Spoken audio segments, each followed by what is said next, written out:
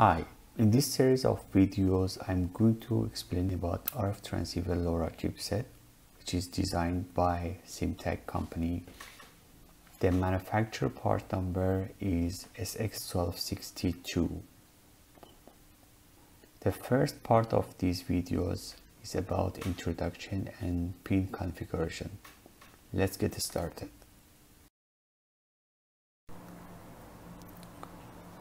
Let's review the specification of the chipset. SX1262 is top giga radio transceivers, which is designed by Simtech Corporation company. SX1262 can transmit up to plus 22 dBm with highly efficient integrated power amplifiers. SX1262 support LoRa modulation for LPWAN use cases and FSK modulation for legacy use cases. Frequency coverage from 150 to 960 MHz, which is vary from country to country.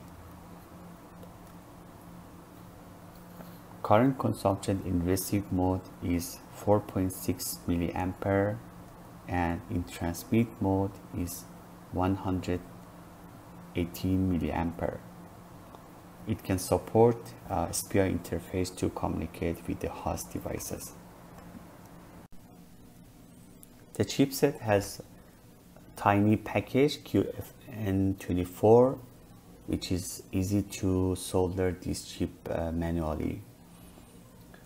So these are the pin out of chipset. So first section we have a SPI section, which has we have clock, master output slave input and master input slave output, and chip select, which is going to control through the master device.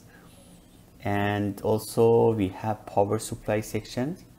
We will go through these pins in the features slide.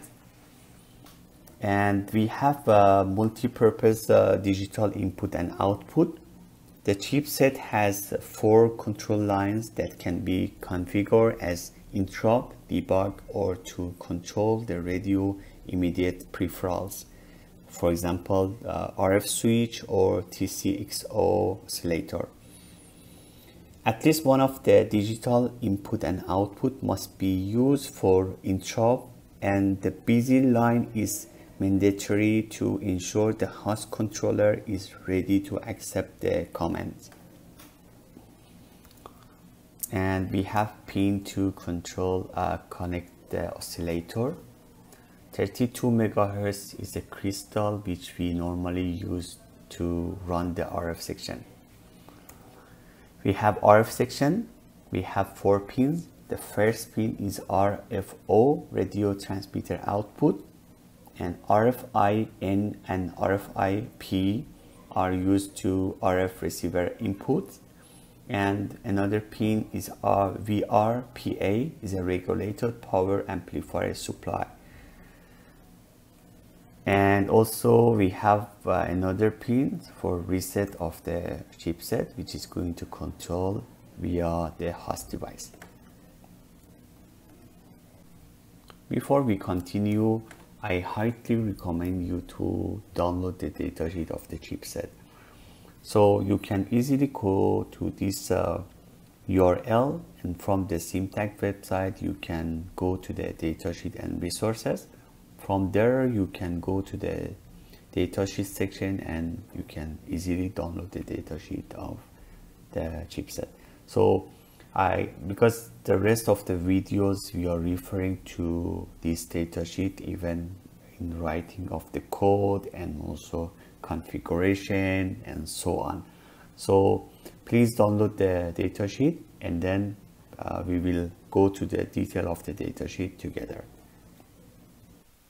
Okay, as I mentioned before, LoRa chipset is going to use SPI interface to communicate with the host device.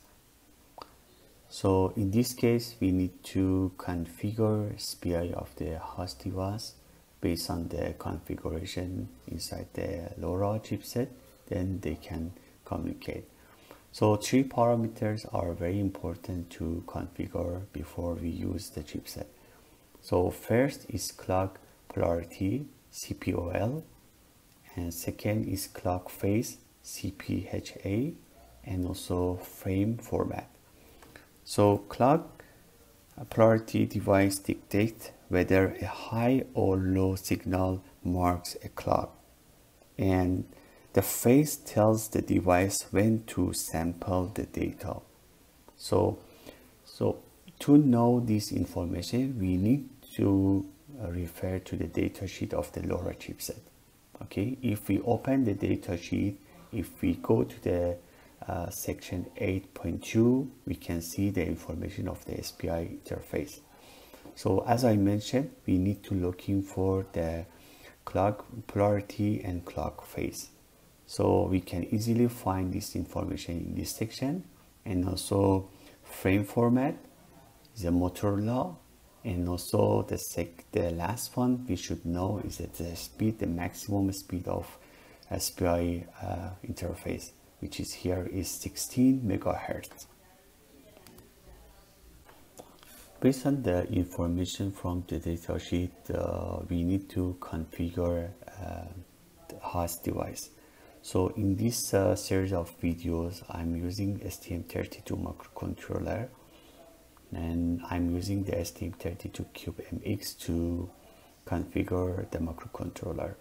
When we open the STM32CubeMX, we can go to the SPI interface tab, then we can set the parameters of this interface.